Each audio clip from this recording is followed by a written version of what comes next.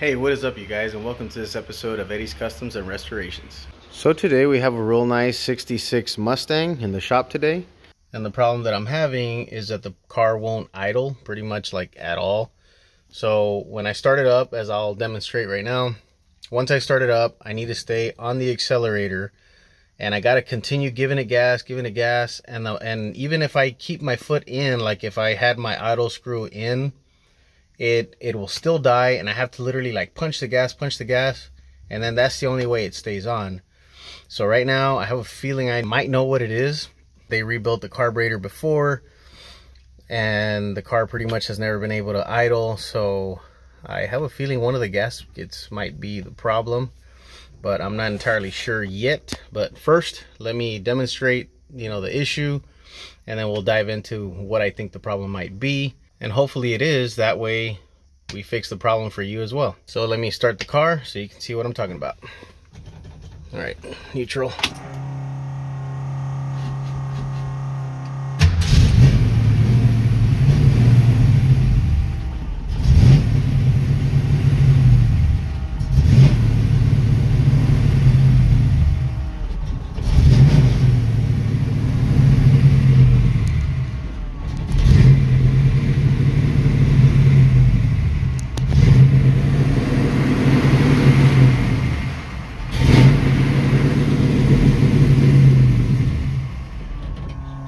See?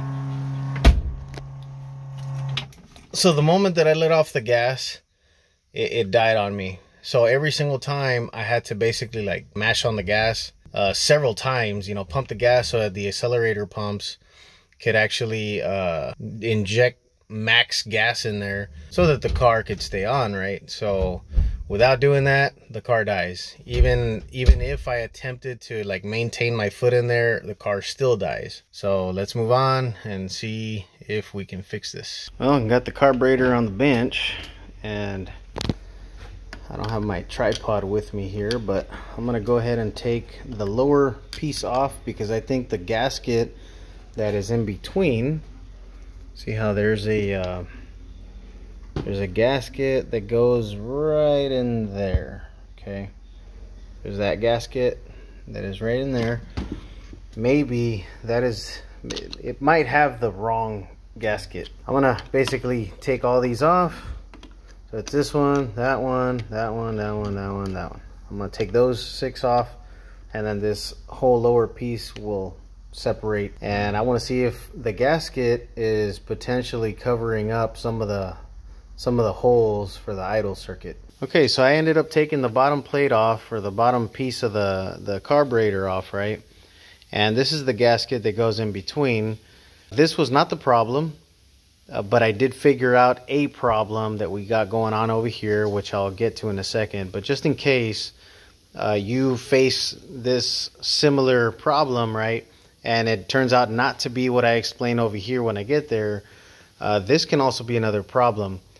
So you have a lot of covered areas. There's holes where there doesn't need to be any, right? Because this application is for many different things, or the gaskets for many different carbs and stuff, right?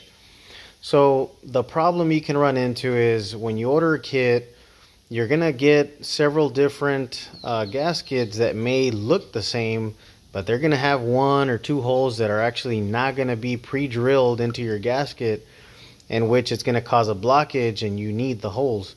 So you might end up with something like that. I mean, I'm doing this on purpose, but let's just say you have this scenario, right? Like what I got right here. Well, you have 2 holes, but there's nothing there, right? Well, imagine if this is the way the gasket was sitting and you actually have 2 holes there, but they're being covered. So you see how there's 2 holes there? Well, if the gasket had been made like this, to where the holes are blocked off, you're not going to be getting what you got to get from these 2 little holes. You're going to have fluids coming in through here for your idles and all that stuff, or gas, right? So you're going to be with blocked off passageways. So in our case, I checked everything out. Everything checks out. All holes are exposed. So this is where I got to this. Okay, let me flip this guy around. Okay, you see that little slit over there? And you might see a lot of other videos on this, I'm not sure, but you see that little cut right there, that little rectangle? Okay, you should have one on the other side as well. Okay, let me lay this down here. Okay, you should have one over there too, and we don't. It's not exposed. Now I'm gonna depress the butterfly a little bit there. You see how it exposed it over there? Well, that's the problem. It's not adjusted correctly. So this needs to be engaged a little bit to where you form like a little square back there. And the way to do that is you have a little set screw right there, and that kind of works like your idle. So you know, every time people are messing with the idle, it's this little screw right there. You screw it in and it pushes this little bolt, and it pushes it down, right?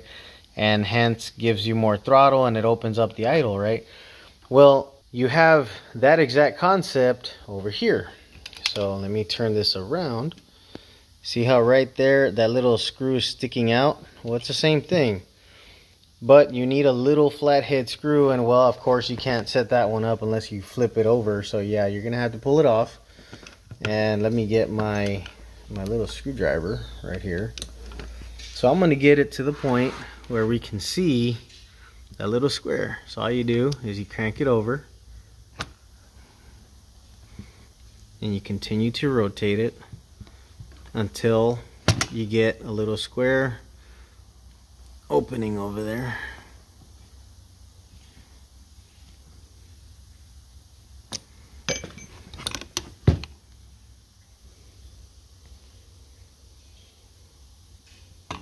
I don't know if y'all can see that. There's a little square now, okay? I'm gonna leave it just like that. And I'm pretty much ready, set to go. I actually think this might even be bottomed out already. Yeah, it's probably bottomed out already, but there you go. That's all you want to have, just that right there.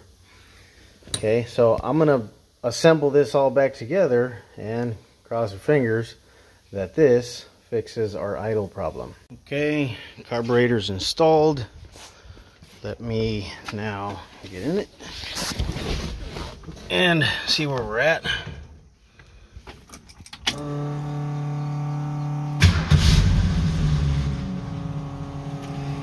Give it a little gas.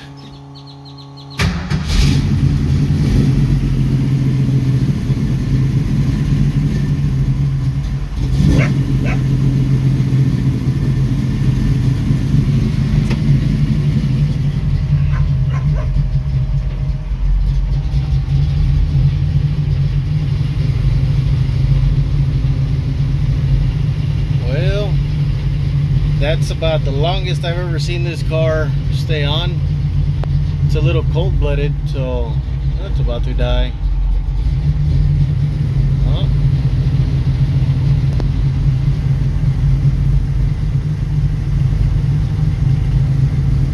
It's on though, so it's wanting to idle. Idle circuit now, you know, it's exposed, and the car's running. I've never seen this car run this long, so that's what the car came in for. As you can see, that was the problem. The little idle circuit was pretty much covered up. It was exposed on the front side on the primary, but on the secondary side it was not. See, car's running now. I don't even have my foot on the gas pedal. In the beginning, what you were hearing was my dog barking, so I don't think that was the car. But yeah, car's running. I mean, I got more adjusting to do, but I mean, car's running, so looks like I got more adjusting to do, but at least the car idles now. So you got to get it up to temperature, and you know, it's pretty cold still, so once it gets up to temperature, that's when you want to do all your fine tuning. So yep, hopefully this helps somebody else out there. Well, if you found value in this video, please hit that like button so it lets YouTube know that this is good content. Until next time, guys, y'all be good.